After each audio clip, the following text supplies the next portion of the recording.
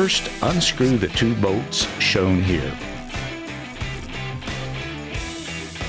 Place the sensor bracket over the holes and secure it using the same bolts you removed. Hold the choke closed while simultaneously opening the throttle wide.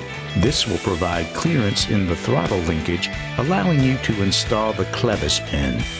Insert the clevis pin into the hole in the throttle linkage with the flat end facing the carburetor. Then, place the spacer over the pin. Put the ring of the actuator cable over the pin.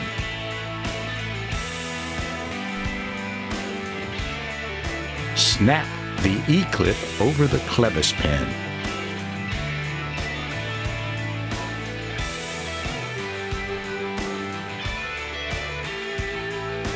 Plug the connector from the sensor into the included wiring harness.